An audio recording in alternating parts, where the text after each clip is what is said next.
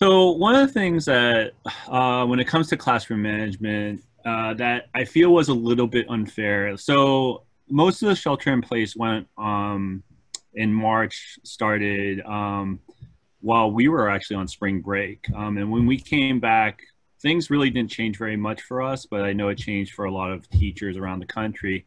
And I think one of those things, or one of the major things, is that our students are kind of trained in what we expect of them.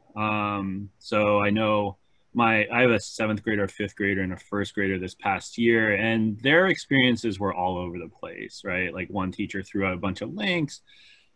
The first grade team actually did the best because they kind of had like a consistent message across their entire team.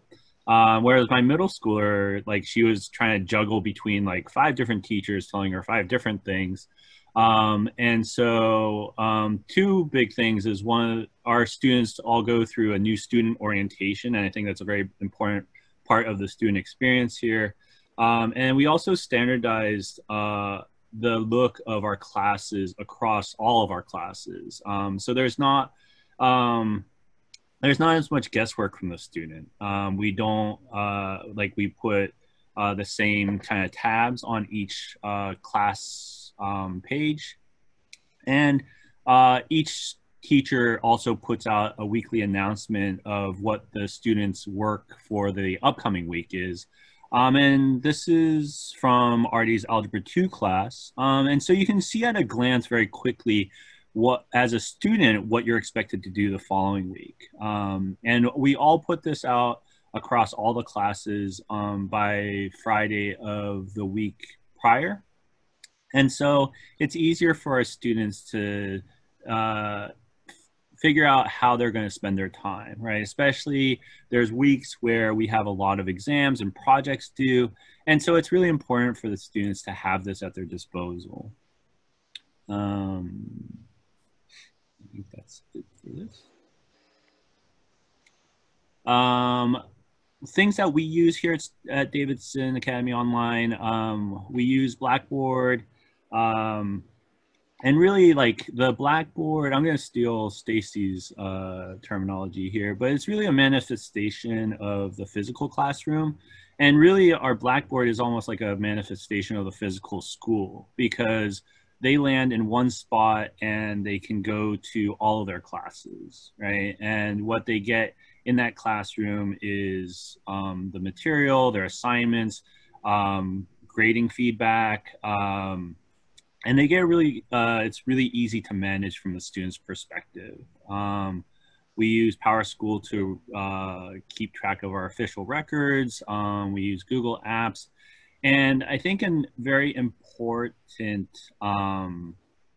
aspect of communication with our students and the team and the faculty is that we incorporate Microsoft Teams into all the classes. And so this is a screenshot of my Microsoft Teams, and you can see how each of the classes and different staff teams have their own team.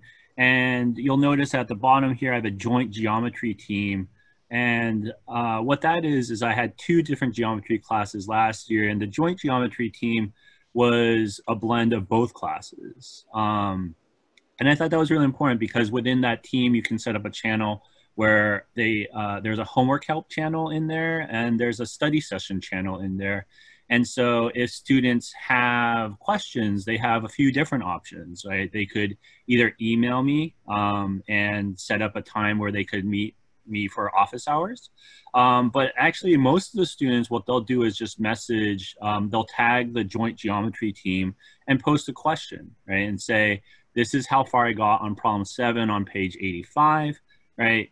And you know, if I'm available, I'll jump in. If the other students are available, they'll jump in as well.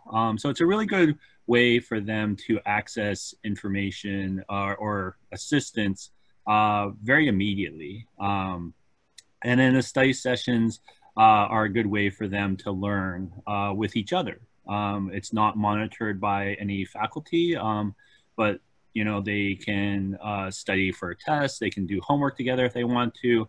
And they do a really good job of managing that. Yep. And so all these tools that we use is to simulate the idea of a synchronous classroom that you get at a real school.